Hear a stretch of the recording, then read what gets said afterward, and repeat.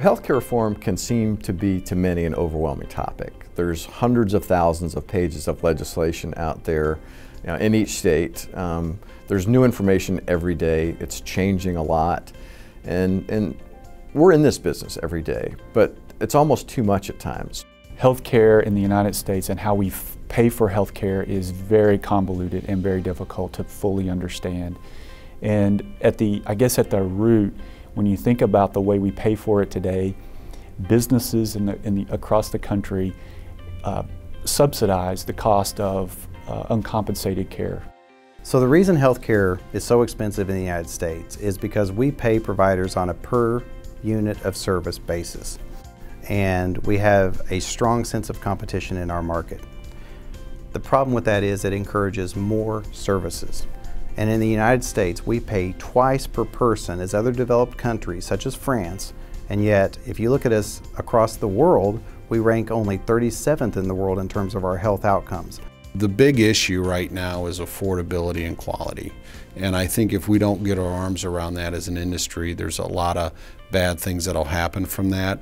I think what healthcare reform has done, though, is it gives us a platform to address those things and make some real progress as an industry collectively on the cost, the affordability, and the quality issues that we have right now. Healthcare costs in our country for a family of 4 average of over $12,000 a year. If you're making about $30,000 and supporting a family, that's over $1,000 a month in costs. It's simply unaffordable. So in today's world, we have tens of millions of Americans who don't have insurance. And per the Affordable Care Act, they're supposed to have insurance. If those individuals don't have insurance in the future state world, no matter whether those are Medicaid patients or commercially insured patients, then somebody's going to pay for the services rendered to the individuals who come in the doors and don't have the way to pay for services. And the individuals that are going to pay for that are going to be me, you, businesses across Missouri, and right here in St. Louis. That's how it's going to happen. As a not-for-profit hospital, we can't turn folks away. We take care of people when they show up for care. Well, when we provide lots of free care, that care gets cost shifted to others in society. And I think what society is saying is we can't continue to pay for it that way, and I would agree with that. The primary source of health care today for the uninsured is the emergency room. It's the most expensive place you can get care. It is open 24 hours a day, 7 days a week. You will see a physician and you will incur very expensive tests. But imagine a situation, which is where we are trying to go, wherein these individuals could access care earlier on. And so perhaps we could avoid a catastrophic need to go to the emergency room because we took care of a chronic condition before the attack happened. In a future state world, we're going to move away from that. We're going to move to a world where providers are paid to keep people healthy. That will be a significant influencing factor in how we drive healthcare costs down. There is an entire timeline that spans between 2011 and 2019 with varying components of this healthcare reform law taking effect. The biggest change for healthcare reform probably occurs in 2014. So we've already implemented a number of provisions in 2010, 2011, 2012. But 2014 is the biggest change, and it's the biggest change in terms of the impact on rates, the impact on coverage, and employers making decisions about their benefits. I think it really comes back to, the employer has 2 options, whether to continue to offer benefits as they do today, or eliminate that plan and have their employees buy from the exchange.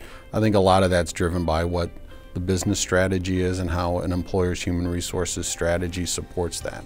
For individuals who don't access health insurance through their employer, they'll have the option of accessing health insurance through the exchanges. And the exchanges are the equivalent of the Amazon.com of shopping, if you will. So in today's marketplace, it sometimes can be difficult to shop as an individual for a health insurance policy. In the future state world of exchanges, that'll be much easier. You'll have a vast array of choices available to you on the internet from the minimally priced plans all the way up to Cadillac price plans for those individuals who want to shop and compare against different options. It'll be a great way for people to access health insurance. So we're talking about a new distribution channel in the market. We're talking about a new way for people to buy insurance. And you got to remember, there's going to be a lot of people looking to buy insurance that have never been in the market before. So they're going to have a lot of questions. They're going to have a lot of needs to help them make that decision. So, you know, the challenge we have is how are we as an industry going to be ready for the needs that potentially are going to be there. So when you think about it, 80 million people are going to be switching coverage in 2014. We could have 30 million people who are uninsured today become insured in 2014. We might have 15 million people who are eligible for Medicaid that have not been eligible in the past. We may have 20 million people who get their coverage through exchanges, and that has not even been an option in the past. The consumer will become more front and center.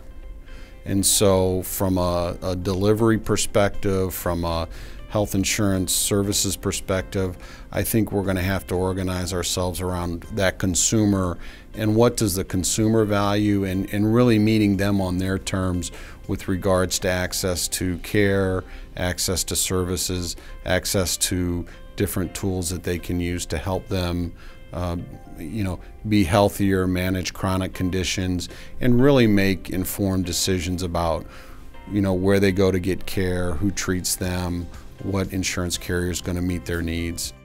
If you think about RBC, we have a number of people who have a perspective on this. We have law firms, we have accounting firms, we have benefit consultants, hospitals, health plans. So really check out what's out there, what's available in terms of information, and then make the right decision for your organization. Everybody's concerned about how this gets funded and how it gets paid for. I don't think there's any question about that. I think at the end of the day, what we appreciate is that we gotta begin to change the way we provide healthcare as a country. I've said before that healthcare reform does not start and will not end with this one law. It's going to continue into the future. So what direction is the country going to go as a result of this? That's really the long-term impact.